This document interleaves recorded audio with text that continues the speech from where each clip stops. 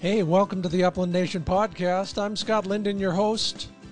Hope your season is going well. Talk a little bit about that very soon. Mine as well. Maybe even a lamentation or two. We'll see. Great show in store for you today. We got one of the experts, probably the expert on bobwhites and blue quail. We'll get some of his tips. We'll understand the birds better so we can become better conservationists and hunters too. Scoot your bird dog up closer to the speaker. He might learn something as well, either from that or for some of the other things we're going to cover today. Reader poll, your hunting reports, our Handle It segment on approaching a pointing dog, maybe even a public access tip or two. All coming to you from the Cabela's Podcast Studio. Thanks for joining me. Well, I don't know how your season is really going. I'm wishful, of course, and positive. I keep visiting places I've never visited before. This one in the same general region as a few other spots I like in Nevada, but covered all new ground 3 or 4 days last week, and learned a whole heck of a lot about the birds. You know, the chucker hunters in particular, we talk all about, well, this time of year, the birds are going to be eating all that greened up cheatgrass shoot and things like that. Looking for water is no longer a problem. Well, it is. It still is, as this is recorded. There's still not much in the way of precipitation in most of the West, and it's affecting the birds' movements, their traditional movements, if you will. Learned that the hard way. Finally found chuckers on the only big slope that had a lot of cheatgrass growing on it. Now, this time of year, of course, it's not really growing, and as I said, it's not greening up.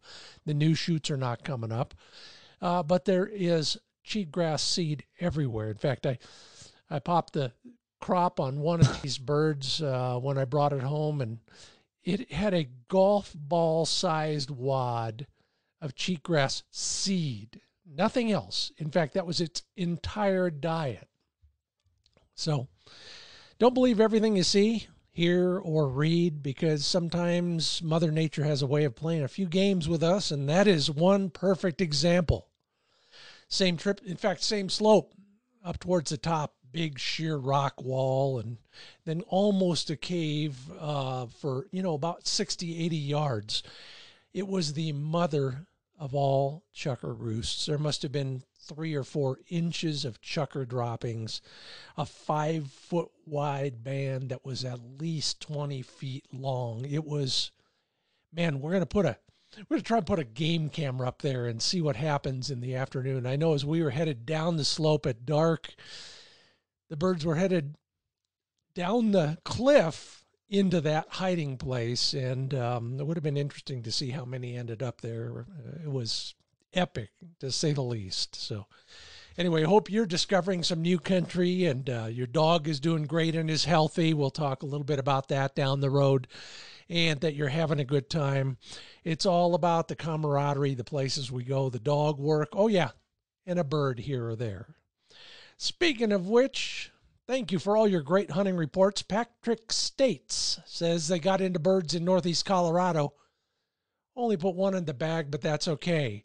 Because Rebel, his German short hair, also got a kangaroo rat. Yeah. I watched Flick do virtually the same thing with a little ground squirrel coming down off that slope, in fact. Kevin McLaughlin had a pretty good day in Oklahoma. Roosters in the morning and quail in the afternoon. Man, that is what it's all about in Oklahoma. Hope you're taking advantage of that relatively new public access program. I think you call it OLAP out there. We christened a few of those places last time I was out in OK. Tony Arneson says his English Setter pup's first Hungarian partridge was brought to bag in Idaho. Great day. She put it all together. Good-looking little dog there, Tony, and good luck with both of those dogs, and with all the wonders that come with a brand new bird dog. Michael Gill, welcome to the fraternity. Michael went on his first chucker hunt, shot a few birds, and walked many miles. He says he definitely needs to work on conditioning his dog's feet. How about your own feet, Michael? Chucker ground is hard on them. Yeah, well, I've talked about that. Maybe I'll do some more talking about that down the road.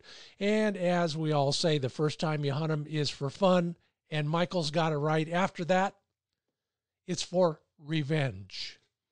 Congratulations. And Greg Patek spent the last week hunting walk-in country in Kansas with new friends, human and canine. There you go. What more can I say? Mark Cross, John Salfisberg, Dan Lenson, and Patrick Gilly, thank you so much. Those are great photos. You know, it doesn't have to be an accounting of your trip over the weekend. It can be a great photo from it looks like a selfie taken by Mark Cross's dog to some kind of artful stuff from Dan Lenson that's kind of frosty, etc. So keep it up. Love to see your stuff. So do all the other folks on our Facebook page, Wing Shooting USA Facebook page, or the Upland Nation Facebook page. Either one, I check them both a couple times a day. All right, so just about ready to talk with Dale Rollins from the Rolling Plains Quail Research Foundation. But before we do, a quick reminder, the Upland Nation podcast is brought to you in part by Sage and Breaker, gun care products crafted at the highest caliber. This time of year, several good things happening at sageandbreaker.com.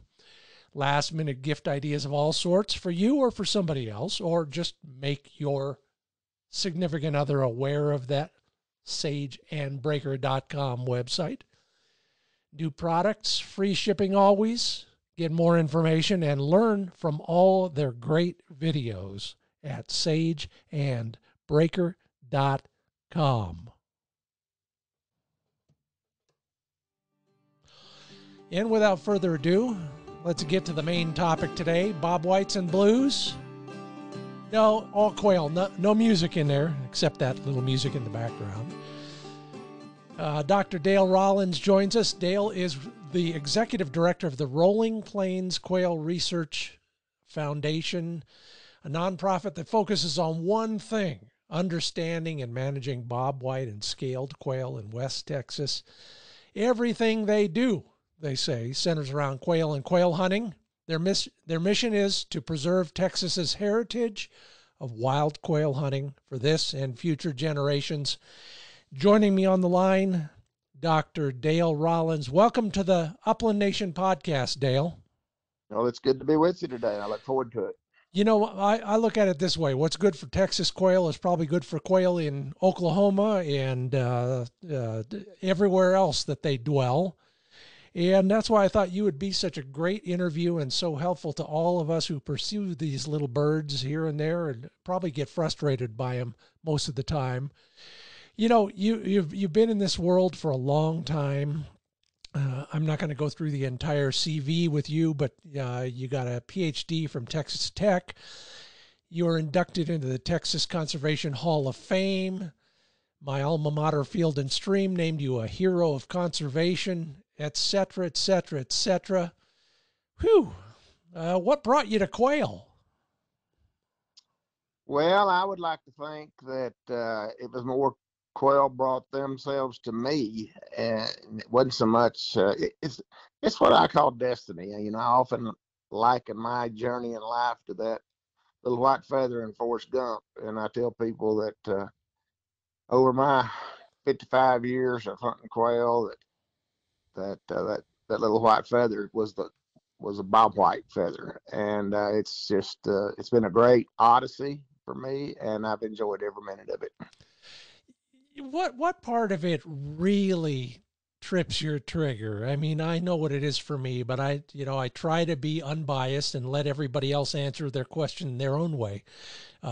What is it about that whole thing that gets you the most excited? Well, I think that changes over a hunter's life. I mean, until the time I was 25, I had a bloodlust, and I carried a Remington 870, which I thought was the most deadly shotgun for hunting quail. And I wanted to get a bag limit of quail every time I went. Now, 40 years later, it's just not that important to me. I enjoy being with the dogs and being with my friends. And whether or not we kill a single bird or a single limit is kind of just not that important to us anymore. We enjoy the opportunities to relive the memories that we've created on all those many quail hunts over the years. Amen to that. And it's funny, it's almost universal. And I think most of the time it is chronological. You're absolutely right.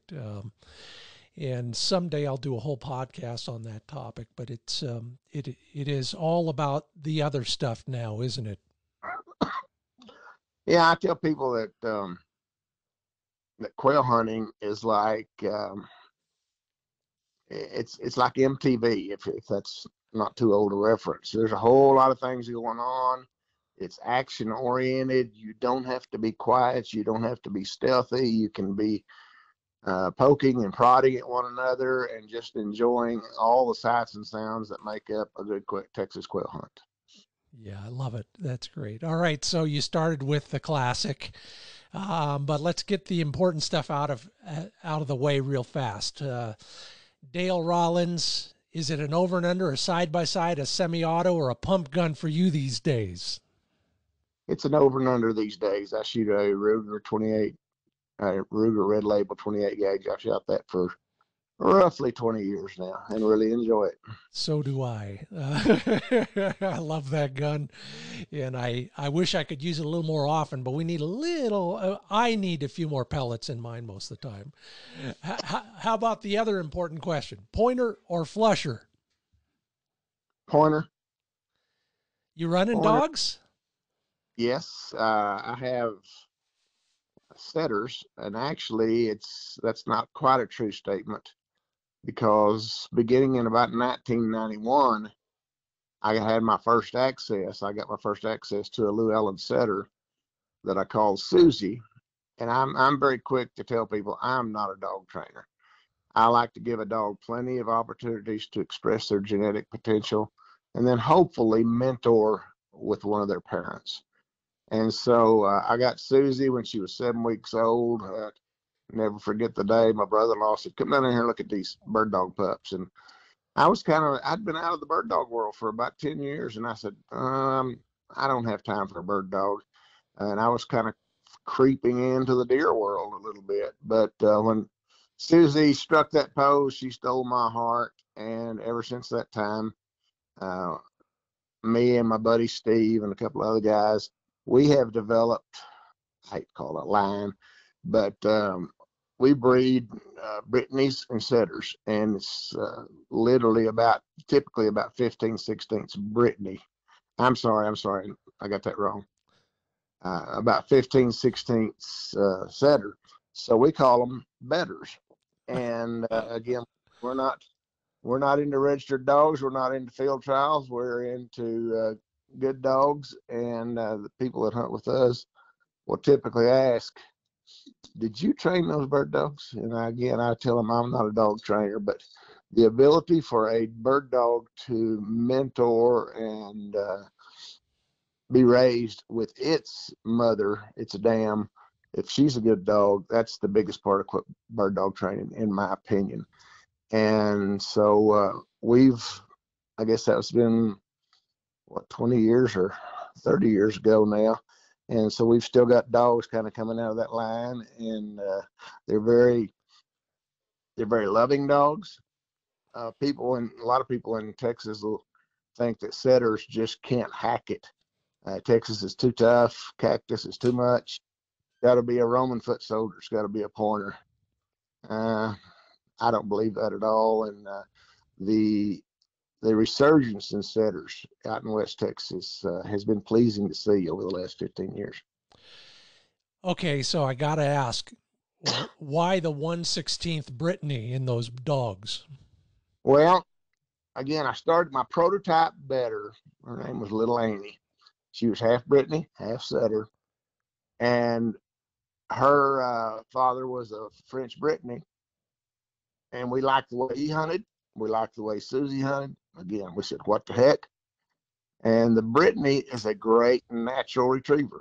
And so they doesn't take a whole lot of that in there to really make a difference. And then the setter, you just got the flag, and there's nothing more beautiful in West Texas in the fall and a stand of broomweed that's about 18 to 20 inches tall, and you see that flag coming up above that dense stand of broomweed. That's just what I call up periscope. Oh, I love that. Yeah, that's so true. It is. Now, if you've been doing this for a while, are you throwing any tri-colored betters, or are they all coming out mainly setter colors? They're all they're all setter colors, orange and white typically. Yeah, yeah. Well, I guess the odds are with that kind of a proportion that's going to happen. That's for sure. So let's start our talk about bobwhites, and we'll get into blue quail down the road because I want to figure out how to actually shoot a few someday. But first, tell us all about rolling plains and kind of give us the 411 on the organization and some of your activities. Well, back in about 2004, well, actually back in 1993, I developed a youth program called the Bobwhite Brigade. And we use quail as a tool to teach leadership development. And so they spend 5 days learning all about quail and bird dogs and shotguns and all those things to create and instill confidence in them as young leaders. And about 2003, we had a bead on some philanthropists up in Pennsylvania, the Richard King Mellon Foundation. And we had an opportunity to get one of their board members down here and show him what we were doing. They liked the program that they were doing. They've adopted a similar program up in Pennsylvania now. But we also invited two of them down for 3 years of quail hunting. And this would have been about like 03, 04, 05. And those were pretty good years for quail. And so we wanted to grease the skids, if you will. And we did. We showed them 3 successive days of 30 to 35 plus covey outings. And when I met them, the Mellon Foundation is a big player in the conservation fund down in Florida. Mostly of what you might recognize as tall timbers and some of those plantations. And so I first met them, and I wasn't flippant when I said, what you guys need is a ranch from West Texas, and let me manage it for quail for you. Well, about 6 months later, after the season was over, they came to one of the guys that was helping me pull this together and said, we'd like to purchase a ranch and let y'all manage it for quail in West Texas. So that kind of planted the seed. And here in about 6 months then, we located a 4,700 acre property that was subsequently purchased by the Conservation Fund. And then a year later, it was deeded over to the Rolling Plains Quail Research Foundation, which is a 501c3. And that was in 2006. And so for about the last 14 years now, again, we use that 4,700 acre area to do everything that we can learn about quail. We say that everything at the research ranch points to quail. They're at the apex of everything we do. So if it's prescribed burn, if it's prickly pear control, if it's planting some type of seed or whatever, everything moves in that direction. And it's also used as an educational laboratory. So we've got field days and extension type activities going on all the time and having people out there to demonstrate what the proper landscape for bobwhite quail in West Texas should look like and how to get it there. Are there any particular initiatives or research projects that we should know about that could affect us down the road that you're working on? Yeah, our biggest research initiative to date started back in 2010.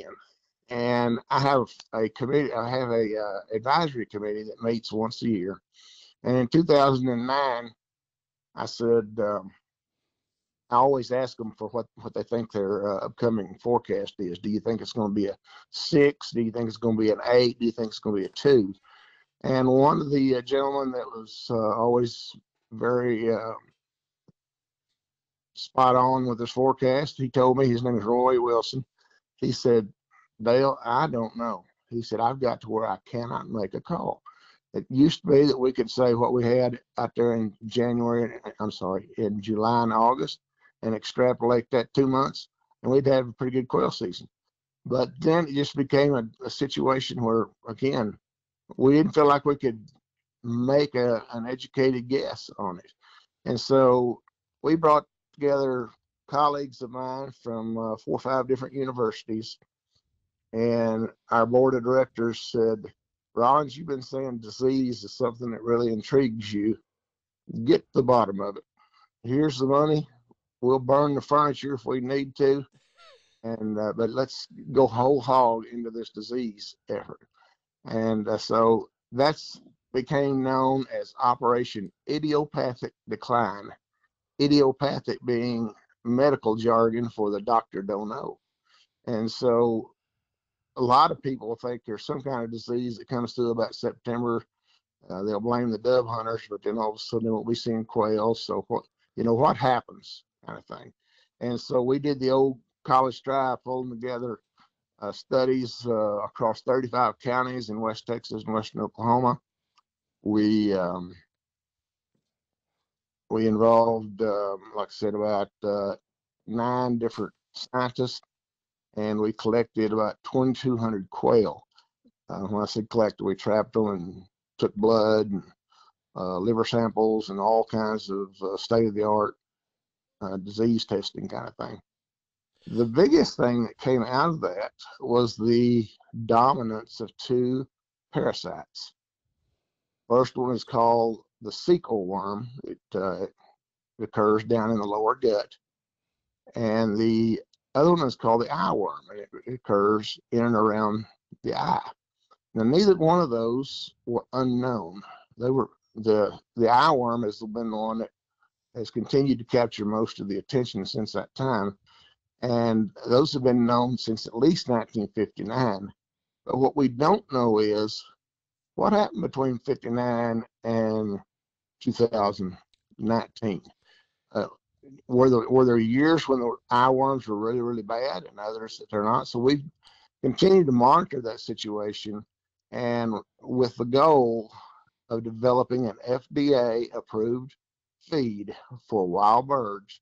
And it'll be only the second wild bird feed ever approved by the FDA. And we're very close to that. We think we'll have it ready within the next year. It's got to go through all the chemical auspices and testing and so forth of the scrutiny of the FDA. I'm sure the FDA has been busy with the COVID right now, but we're getting closer. And we think if it works as we think it will, we think that this might be one of the real game changers that could be out there. So wow, anxious for that.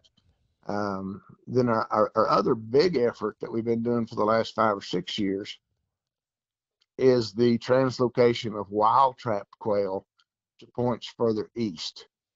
If you know anything about bobwhites, once you get about I-35 all the way to Tallahassee, Georgia, you don't have very many. Now you get down there in the Red Hills region, tall timbers, and they've cracked the code down there. They can raise wild bobwhites, and they can do a good job. It's just expensive to do it because of what the expenses for management are. Mm-hmm, mm-hmm.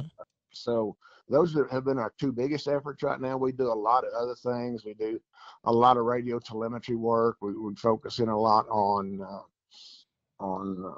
predator management. Some of the topics that are kind of taboo in today's world, but we focus quite a bit on predation management and being able to document what the worst enemies of quail are, and then try to use habitat management to mitigate the impacts of those to where we can accept. We got to live with predators. I mean, that's just a political reality. But how can we do our best to shift the competitive advantage away from the predator and in the favor of the quail? You're listening to the Upland Nation podcast. I'm Scott Linden, your host. That's Dr. Dale Rollins. He's the executive director at the Rolling Plains Quail Research Foundation. They're over there in Texas doing a great job learning the stuff that will ultimately help us all in one way or another. Dale, I got to ask, so this feed you're talking about is, in effect, it's a I'll call it a vaccine for the eye worm. Is that an adequate description for it? It'll be a medicated feed with a anthelmintic in it, which when the birds ingest it, it'll kill both the eye worm and the cecal worm. And then where we've got to see is what kind of a efficacy and what kind of a response do we see after administering that to birds in the wild. So we've still got a couple of hurdles to jump on that, and we've been working on this for about 9 years. It's been a Wow. long, complex road to hoe, so to speak, but we're making progress, and we're optimistic, cautiously optimistic again, that it's going to be a game changer. Well, good luck on that, and we'll keep our fingers crossed for sure. Let's get down to brass tacks on some of the stuff that's important to we as conservationists and hunters, as opposed to you serious biologist types.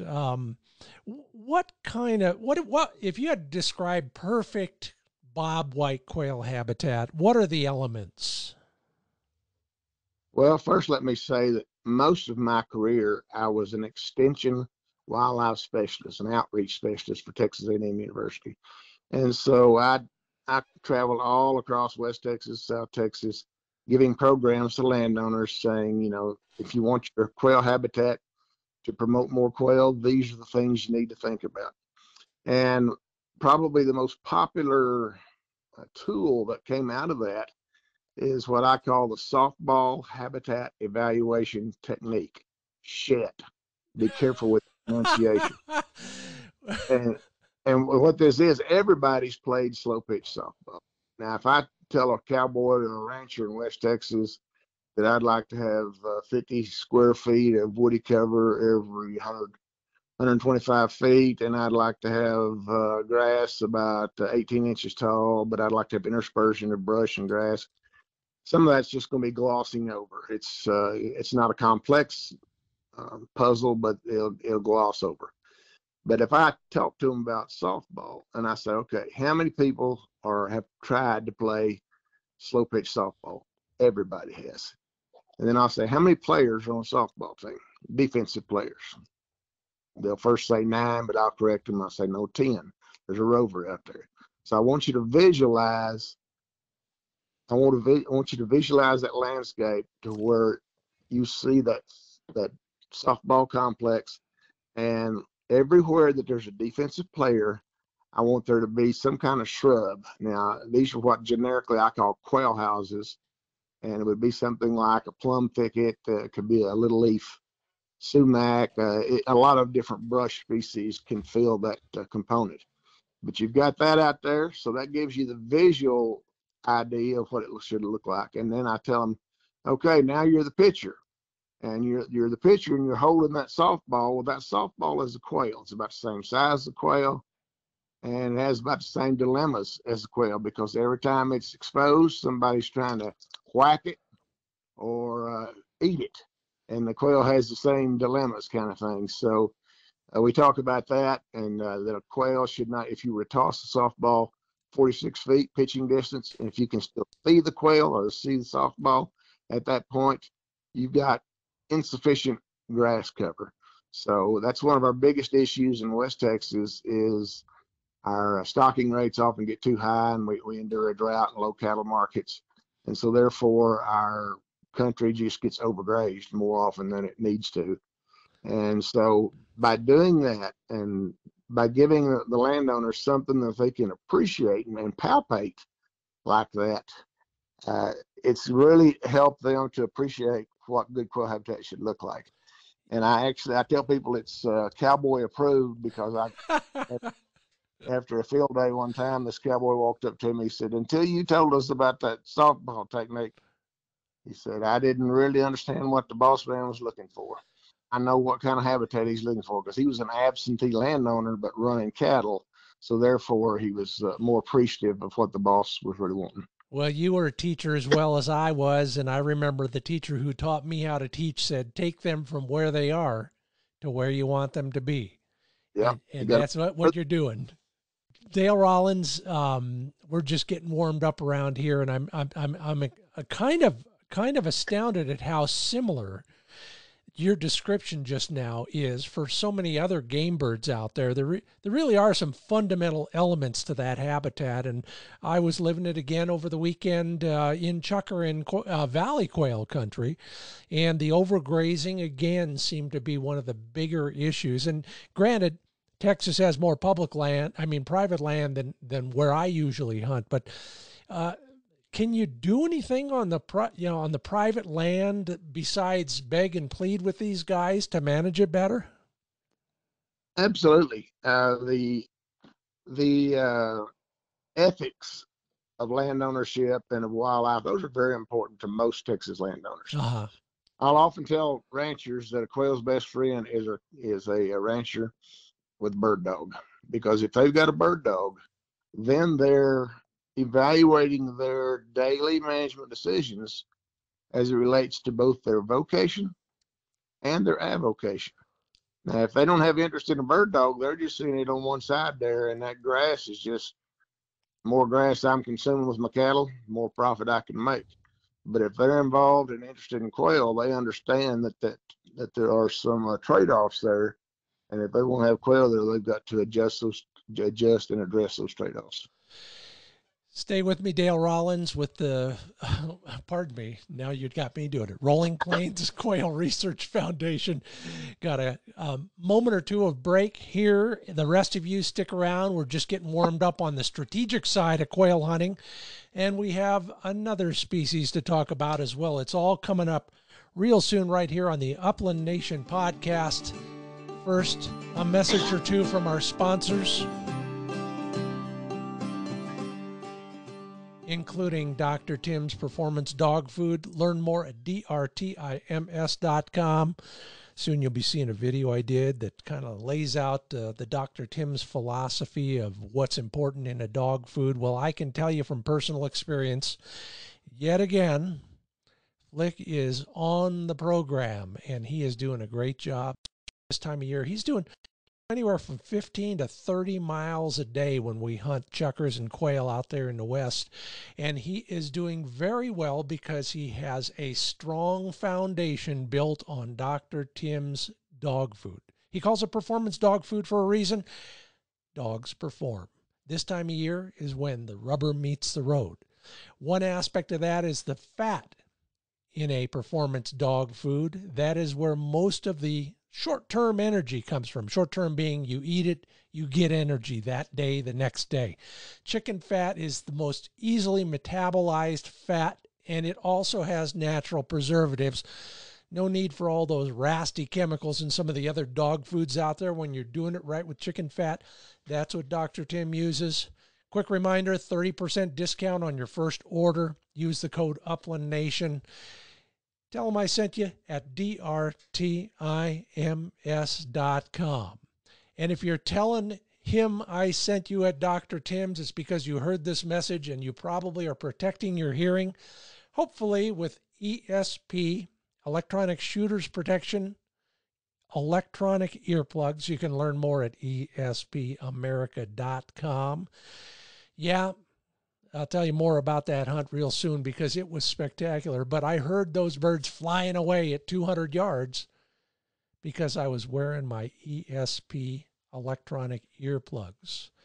And I did hear a couple bad jokes about my shooting, but they were way down at the bottom of the hill while I was up at the top. Yeah, I will hold that against you on our next trip, Dave. 30-day money-back trial at espamerica.com. Get fitted locally in the privacy of your local audiologist's office. It comes with the project.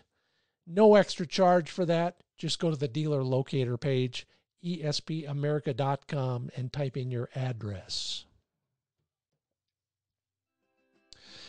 All right, speaking of that hunting trip, I know I brag on Flick a lot, and here's another chance to do it in our Handle It segment from the Cabela's podcast studio. We finally got to the top and literally climbed over a little cliff that had a few broken spots.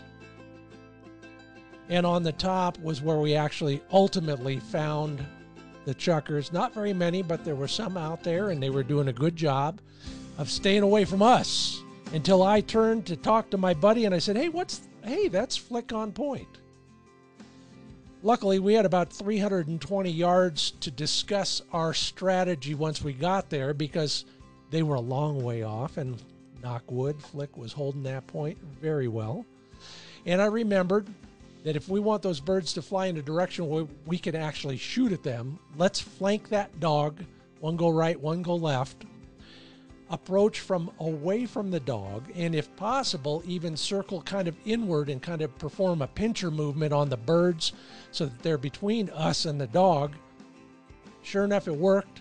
Not well enough. We drew feathers on one bird, went over the cliff. We spent another hour looking for that bird. I don't think it ever slowed down. Well, it was fun anyway. Flick, good job. Thank you all for listening. If you'd like more tips like that, they're all over the findbirdhuntingspots.com web pages. Enjoy the tips and offer up a few of your own. Dr. Dale Rollins with the Rolling Plains Quail Research Foundation. Welcome back to the podcast. Good to be back. Well, we got started on this stuff, and as a 55 years of experience quail hunter, you probably have some suggestions about how to do this stuff. Let's start with quail habitat. You know, everybody I talk to, and we discuss this every time I'm out in the field, you know, if only somebody would tell me at 9 o'clock they're going to be here, and at 11 o'clock they're going to be here, and at 14 o'clock they're going to be here. Are there any reliable habits that a quail will have during the hunting season? Well, yes. No, they won't necessarily be absolute because they will change daily on the weather systems and so forth. In general, they're going to break roost around 7 o'clock in the morning. They'll probably, if it's cold, they're going to kind of stay covied up there probably until 7:30, 7:45, and then they'll begin to wander off and begin to feed at that point in time. And typically that feeding, again, if it's cold, that feeding is going to only pick up in duration during the day. If it's a warm day and their food needs are not that high, that's the toughest time to pattern quail. But cold day, and probably the very best time to go is like 5 o'clock in the afternoon, because sometimes quail won't feed in the morning, but rarely do you ever see them miss an evening meal. And so the more active they are searching, the more scents your dogs will be finding. And so typically, I like to think that if I see 6 coveys in the morning, I'm expecting to see 12 in the afternoon. I expect my afternoon hunt to double whatever my morning hunt was. Wow. Well, you know, you got access to the good stuff. Some of us are grateful for 12 coveys in a season, but that's another story. You know, again, I live on the desert. Most of the birds I hunt are desert birds. Any truth to the rumor that bobwhites need what I'll call live water every day? No. Now they need water. All animals need water, but quail will get most of the water they need from the dew that's on plants, from the metabolic water that they get when they're ingesting greens or ingesting insects. And then they will use free water from a trough, water from a stream or whatever, but they don't have to have it if those other sources of water are there. So water is something that's, and again, as you move west, you get into Gamble's country and so forth, in blue quail country, that water is going to be more important to you because it's a more xeric habitat kind of thing. Yeah. But even it's very dry in West Texas right now, and I was looking at some crop contents from a colleague of mine sent me last night, and there's a little spindly cactus across much of West Texas called tassajia, jumping cactus or pencil cactus, and it has little red fruits on it. And if you're looking for a place to find blue quail in West Texas this year, you look out for the tassajia stands that you can find. And in this particular one last night, they'll have the little red berries, but this one didn't have red berries, but it had 15 or 20 tips of those stem segments. And so you'd think, well, what in the world would quail be getting out of those? Well, they're getting moisture out of them. Probably Yeah, not yeah. to it, but they're using it for food moisture. I'm sorry, using it for moisture. Funny thing, yeah, out here in the West, we find the same. I'll bet a berry that could be confused with the tassajia that is actually a rose hip kind of a thing, and they'll get into that. The valleys will do that all the time. I remember hunting a draw once, several times one year, where there was one valley quail under every wild rose bush. I don't know if they'd sent the memo out or it was just mere coincidence, but it happened more than once. Beyond those food sources, are there any in particular that we could be looking for, generally speaking, as a matter of course during hunting season? Well, first of all, you're looking for really any kind of a weedy forb, as we'd call them, just, Yeah. a broadleaf weed that's producing seed, whether that be a pigweed seed or a doveweed seed. Anything that's producing a seed like that, quail are going to probably be eating it. So as you shoot a couple of birds, one of the first things I ever do is I get a bird in the hand is I pop that crop content open and spread those contents out. And I've studied quail a long time, so I know what most of those seeds are. And that's my backdoor botany. So if I see something that's got a lot of wolfberry fruits in it, well, then I know I want to be looking on the landscape for where the wolfberry is occurring, because that's one of the key focal areas for quail right now. Again, especially we're in a tough year. We've been in 3 tough years out here. So the tougher the situation gets, the fewer the quail we had to find. So the smarter you got to be to begin to identify what those plants that they deem important and be able to hone in on those as you're looking for the birds. And you bring that up, and you know what the seeds to some of those plants look like. But I'm going to give you a great example of how we need to dig just a little deeper as hunters to help ourselves in that regard. I was hunting valley quail along a certain river I can't name because it was somebody else's, but I kept finding these little, very dark colored, fairly good sized seeds in these quail crops. And I couldn't figure out what the heck it was until I was walking through a stand of what we call Canada thistle. And they all have kind of a bulbous kind of a top to them. And if you brush against them, and you can't help but not when they're as thick as they are out there, you'd hear them rattle just like a maraca. So I cracked one of those open, and sure enough, that's where the seeds were.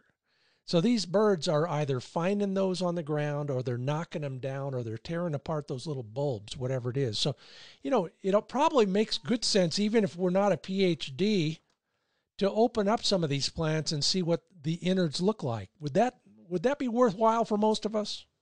Well, I always recommend that all hunters become what I call students of quail. And a student of quail doesn't mean you're after a master's degree in it. It just means that you have a penchant for learning more about that bird, the good, the bad, and the ugly, and being able to synthesize what that story is.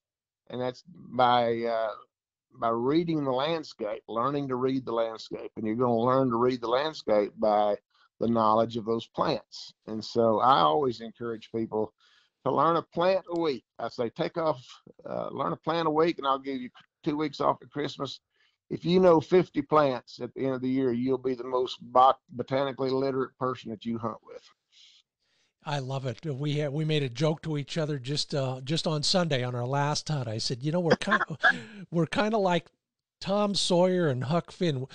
We're ostensibly we're hunting, but we're poking around and digging in the dirt and finding and bringing it home, whether they like it or not. There's always something in the vest that they don't really care to see, but they're going to see it anyway because we found it. Can we shoot out a covey? Or is that just a myth from the old days? What are the biggest population impacts on a covey of quail? Well, you can shoot out a covey. And one of the things, as quail numbers go down, historically, hunting would have been self-limiting. In other words, if it Mm-hmm. was a 4 year like it is this year, I might say, well, Dallas Cowboys ain't very good, but I believe I'll stay home this Sunday and watch them as opposed to chasing blues. But if there's a lot of quail, then it's compensatory, and it's really not that big a deal. But with today, at least in Texas again, at least in Texas, the value of quail hunting, and especially to people out of state, and this is unpalatable perhaps to most of your listeners, because if you're going to hunt in Texas, you're probably going to have to be paying somebody for access to get on there. And so if you've got quail hunting that is free, all of a sudden, if it gets pretty poor, you're probably not coming back. But if you've paid $2,000 for a quail lease, and your wife says, "Well, by golly, you spent that money. Don't you think you need to be out there hunting quail?" The self-regulatory nature of quail hunting is not the same when we've got a very valuable game bird. And you've probably been out around Patagonia, Arizona, some of that. You know how much hunter traffic there is out there, even in a bad year. So there's it can be negative. It's not always neutral. Yeah, there is that attitude that I paid for a limit. I'm going to get a limit no matter what. Are there other things that have a major effect on quail? Let's say during the off season, predators, number one, and which are the biggest, but weather and things like that. Are there other population impacts that will help us understand quail conservation? Well, in the Southwest, weather is the number one factor. Mm-hmm. And again, when you're going through 3 years like we come through, and low cattle prices, and I mean, I've been across New Mexico all the way up to Wyoming, and that country looks as hard as I've ever seen it right now because of low cattle prices and dry weather. So that's a big thing, and the ability to use cattle as a tool is very attractive, but it's got to be used as a tool and not just have cows and quail at the same time. And it can be done like that, but if you've got one guy with an interest in the cows and another guy with an interest in the quail, again, you probably got a recipe for headaches there. As far as predation and so forth, the quails, every living, breathing moment is dictated by the threat of predation. Now, it doesn't mean we go out and nuke all the predators. What it says we've got to think about every day, what is the quail hiding from today? How are they going to cope with the fact that bobcats are let's use Cooper's hawks, accipitor hawks, which will be migrating down this way in October. And boy, that becomes a rough neighborhood when them and the northern harriers get here, because they're two very astute predators on the bobwhite and blue quail. Don't get me started. I just hope they migrate real soon, because I'm sick and tired of them standing outside my pigeon coop waiting for me to open the door. Does rain make quail if it's at the right time of the year? I would say yes. I mean, without rain at the right time of year, you're not going to be being able to raise very many quail, because I want you to think of a quail. I often have a group of landowners, and I'll have them each one holding a cube of ice in their hands. And I'll say, all right, that's your quail population. Study it for 1 minute and tell me what's happening. And after 1 minute, I'll say, all right, what's happening to your population? They said, it's melting. Well, that's what quail do. They melt. And if we don't get new ice in ever so often, we're in a world of hurt really soon. So we've got to have the ice, in the form of not ice, but we've got to have rain, which in our analogy here is providing ice cubes and so forth. The other thing is, and I want to go back to the predation standpoint just a little bit. There are two major threats. You've got your mesocarnivores. These are everything from a coyote down to badger, raccoon, that kind of thing. And then you've got the raptors. Now, the raptors, in our studies over the last 12 years, the raptors have accounted for typically about 30% of our winter mortality, and then maybe only 15% of our summer mortality. Our mammalian predators are much more important to us during the summer. And there are much worse nest predators. And I always take a nest predator more seriously than I do one that takes one bird at a time, because when they take out a clutch of 14 eggs, that gets me upset. So there's a lot that you can do. And Scott, I've got a lot of, if we reference our website, quailresearch.org, we've got a whole lot of webisodes, probably 35 different little YouTube webisodes on all the topics that we're going to cover today. You can dial into those. We have our own podcast series too, so we'll be talking about brush control and quail, and how it can work for you or how it can work against you. And then we have a monthly eQuail newsletter that I write every month. All those are free, and you can sit in your recliner and watch them in your comfort of your Bermuda shorts and with a cup of coffee. All of that at quailresearch.org. That is the website for the Rolling Plains Quail Research Foundation. You also have a pretty active Facebook page that's looking good, and you're sure enlightening me today. Dr. Dale Rollins with the Rolling Plains Quail Research Foundation. You're listening to the Upland Nation podcast. I'm Scott Linden. If we could do one thing as hunters, Dale, to help the cause, what would that be? Well, it would be support, collaborate, engender the support of the landowners. And that takes several forms. One is, if it's on public land, we've all seen public land's been trashed out. So be a good example from that standpoint. If it's on private land, it's probably going to be taken care of, because again, you're paying a lease fee for that, and that there's a clause in there that tells you got to keep that thing cleaned up. But then also, I think, like I said, the best friend a quail has is a cowboy with bird dogs.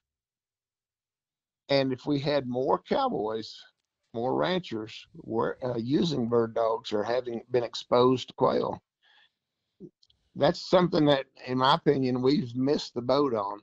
And as a result, they're into team roping and tie down calf roping and those kinds of things, but they don't have any interest in quail. Well, quail are not going to be very high on their list of interest.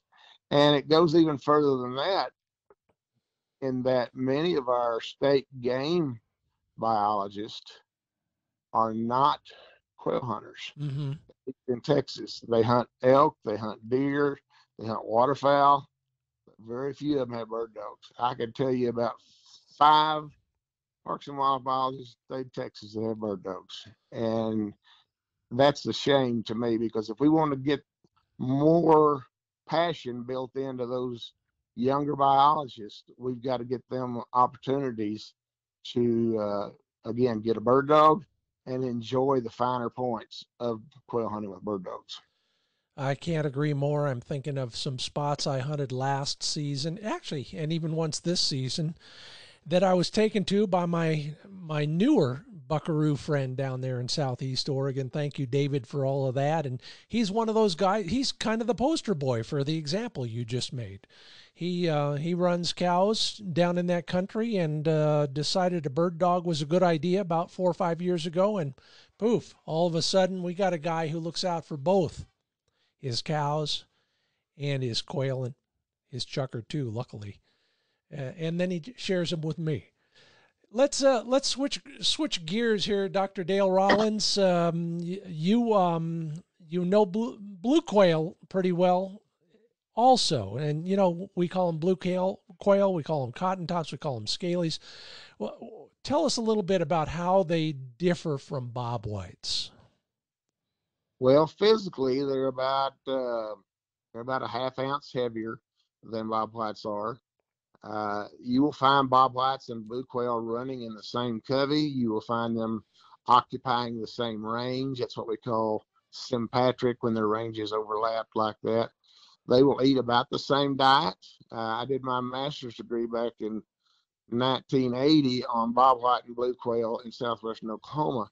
and was measuring, what kind of foods do they eat? Did they eat similar foods? And yes, they do. They eat just about the same things. A blue quail will nearly always have 3 to 5 times more seeds in its crop than what a bobwhite does. They are a better hustler. Val Lehman, who was a biologist for the King Ranch many years ago, once said that blue quail are somewhat more intelligent than bobwhites, and I think most people that have hunted them would agree. Um, they're a great complement to bobwhite. I always like to think of them as drought insurance because they don't boom quite as well in the good years as what the blues did. I'm sorry, the bobwhites, but then they don't bust quite as badly in the poor years as the bobwhites did. So they make a nice little bit of drought insurance, if you will. They're truly a trophy quail. I say that every quail is a trophy, but sometimes, for example, a Montezuma quail or covey of blues, those are they're trophy quail, and because it requires different techniques, and you begin to appreciate them for what they are. You appreciate them for how they scrabble out a living in some really hard country, and so you got to have an appreciation for that. And then it's just another one of those, it's just another petal in the flower of the quail flower out there that you'd like to be able to say, I have not hunted all 6 species of quail. I've hunted 4, and the other 2 are still on my bucket list.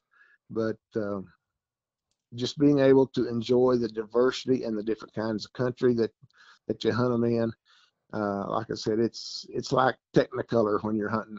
I want to ask what's on your bucket list, and I'm telling you that now so that I remember to ask that again, because the first thing I want to know is, you mentioned water and you mentioned smarts when it comes to blues.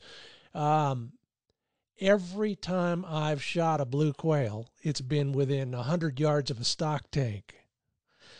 I won't go into all the other strategies we use because I'm going to ask you about that in a minute, but they're not there all the time, are they? Well, they're attracted to 2 things in the water's part of it.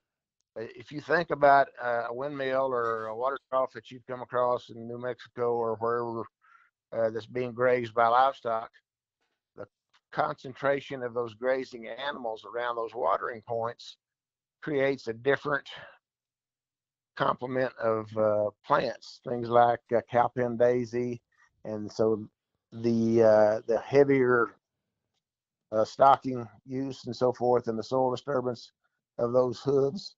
That's basically the same as if we were pulling a tandem disc through bobwhite country, and we're stimulating the types of seeds that quail will be the plants that are producing seeds that quail are find attractive. Okay, good. All right. I'm glad to hear that. The other thing about my blue quail hunting has always been, it's almost a run and gun situation. We've tried to put dogs on the ground and do that, the traditional way, and it must work some places, but most of the time it's not the same, but it's almost road hunting. You're driving from somewhere to somewhere, you're piling out, and then you're running with an open, unloaded gun as far as you can before you get to the birds. Is that kind of the standard blue quail hunting technique?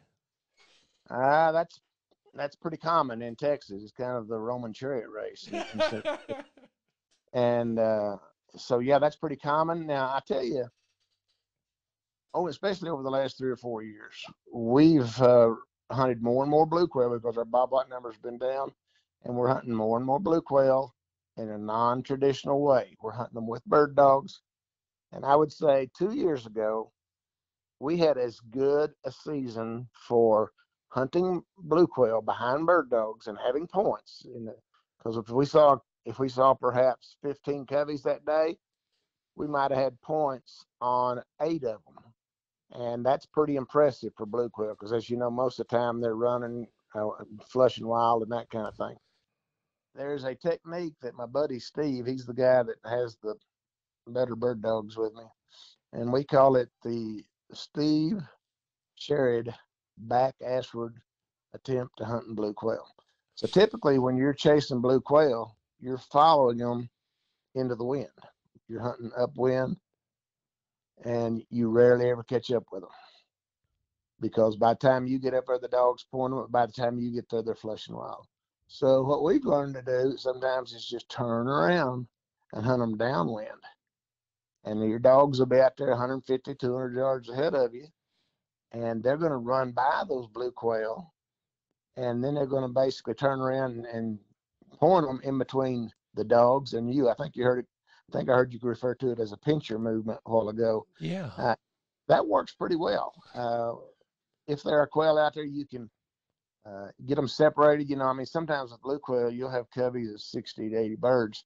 And until you can get those coveys down into more manageable units, 5 to 15, they're going to run you to death. So even if your dogs scatter them some, and then you begin to hunt back into the wind down there, where going back to your camp or whatever, that's a pretty productive way to hunt blue quail. I love it. We usually do that only because we want to get back for happy hour, and that means walking downwind instead of upwind. But I've seen that work in the past. In fact, at least once last weekend I saw that work, and it paid off too. So good boy, Flicky. He's in the back of the room here, just hanging on my every word, as you might be able to tell. All right, so you said 4 of the 6, the other 2 are on my bucket list. What are those 2 bucket list quail for you, Dr. Dale Rollins? Those will be the mountain quail and the California quail. Come on down. I'll put you in both anytime. In fact, there are times when I'll jump a covey that has both. If we ever recreate what we had in 2014 through 17, hook me up, Scott. Oh, those yeah. were, I've hunted quail for 55 years.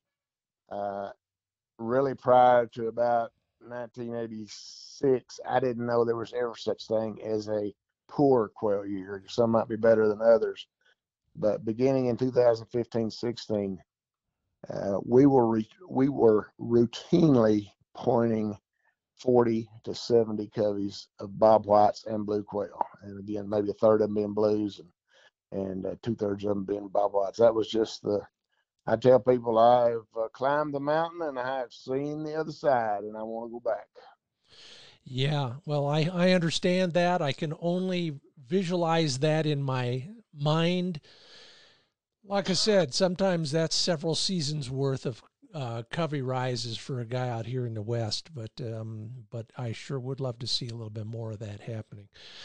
We've talked a lot about quail and a little bit about dogs, but you've been around dogs of various sorts for quite a while here. If you were to leave us with one more bit of advice about hunting quail with dogs, what would it be? Trust your dogs. Yeah.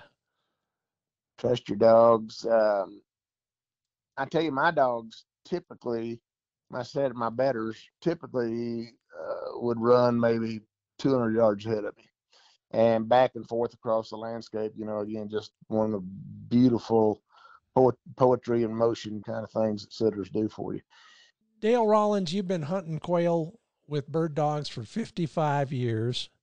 If you were to leave us with one bit of advice about how to use your dog, how to work with your dog better, what would that advice be?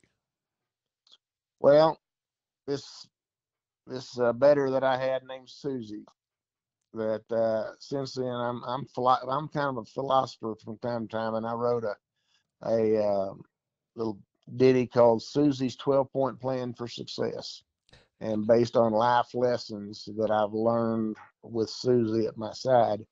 And the first one is that you always hunt with good dogs. And I mean, you always spend time with your dogs. They are your best friends. You always spend time with your best friends that are smarter and faster than you, and you're going to be better off just by associating with those people. So always hunt with good dogs. And then being able to get those dogs out as much as you can. I mean, reps make the dog. And again, it's been a tough year for us here in West Texas. But if people will ask me, they say, how many flushes did it take? How many points did it take to get a dog like you've got there? And I'll think about it just a second, and I'll say, about 100. And if you can get that in the first 2 weeks, that's all the better.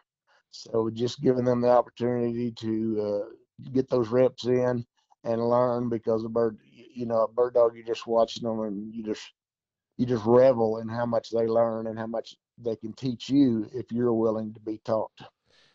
There you go. Tell your spouse you just need to get that dog out more often on more birds, more bird contacts. The doctor's orders. That's Dr. right. Dale Rollins, I sure had a hell of a good time with you. I sure appreciate your spending some time with us. If you want to learn more about what Dale and everybody on the team is doing out there at the Rolling Plains Quail Research Foundation, go to quailresearch.org, or just look them up on the Facebook pages and learn all about what they're doing in the world of conservation based around quail. Nice to see the bird at the top of the pyramid. Love that philosophy.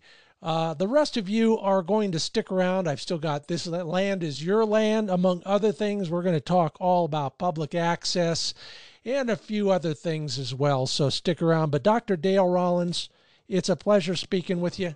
Thank you so much for being a part of the Upland Nation podcast. Yes, thank you, Scott. Just a quick reminder that the newsletter poll, the Upland Nation Insights newsletter poll, is sponsored by Happy Jack Dog Care Remedies, skin, coat, parasites, fleas, and ticks. They've got a remedy for every one of those, among others, including Flicks pads, which I'm pretty darn proud of. I shouldn't even talk about it. Learn more at happyjackinc.com. That's happyjackinc.com. Yeah, talking about the newsletter.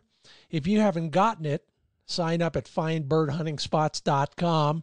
Every week, in addition to all the other good stuff, hopefully, that you can use over the weekend, I ask a question and I get your answers, and quite often they are very enlightening, including this one.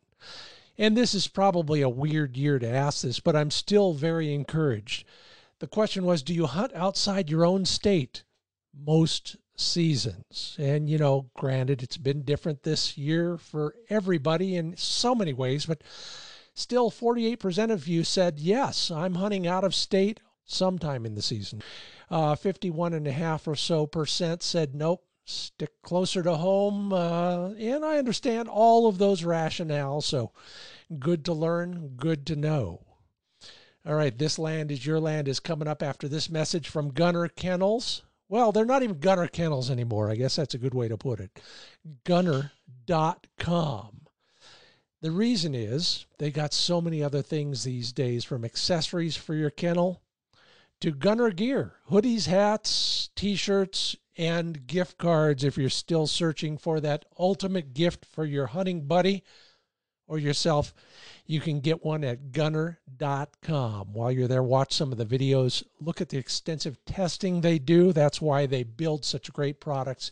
Take the Fit Finder quiz and even crowdsource your new Gunner dog crate. It's all at gunner.com.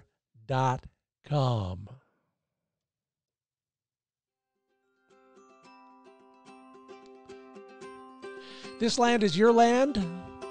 Brought to you by FindBirdHuntingSpots.com. New material every week to help you find places to hunt, train, and care for your dog. Most of them public access. Well, the dogs aren't public access. You know what I mean, though. Yeah. One of the places I love, not only because there's some great pheasant hunting, but because the people are unbelievably nice. And there's some history, and there's some other things that a traveling spouse might enjoy. All of those take place in and around the Dodge City, Kansas vicinity. Yeah, that Dodge City where the gunfights and the legendary Western characters from Wyatt Earp to Doc Holliday spent their free time. Plus all of the great public land that's available to you in the walk-in hunting access program in Kansas. You can learn more by going to ksoutdoors.com. Find that area on the map. Get a quick look at all the private and public land open to hunting at no charge. It's all in Dodge City, Kansas, and the vicinity. The Upland Nation podcast is brought to you in part by espamerica.com. Electronic earplugs. I'm a believer. I wear them in the range and I wear them in the field, both, and you ought to think about doing the same thing. Can't thank you enough for listening. Can't thank Dale Rollins enough for giving us all those insights into blue and bobwhite quail. I hope you learned something. I know I sure did. Maybe we can all band together and get him out here to show him some valley quail and some mountain quail hunting. If you like the Upland Nation podcast, do me a big favor. Rate it and review it, especially if you are an Apple Podcast subscriber. But anywhere you get it, please review and rate us. It does help, and I would appreciate it. You want to talk? Anytime. It's the Upland Nation Facebook page or the Wing Shooting USA Facebook page. Thanks for your recent reviews. Old Pro Bird Hunter, Gamer Boy 527, and Skips. I think I get it, Skips. The spelling is funny, but it's pretty good. All right, I'll leave you with this quote from Mabel Louise Robinson. She says, "From the dog's point of view, his master is an elongated and abnormally cunning dog." I'll consider that a compliment. You probably will too. Thanks again for listening. I'm Scott Linden. I'll see you next in the field.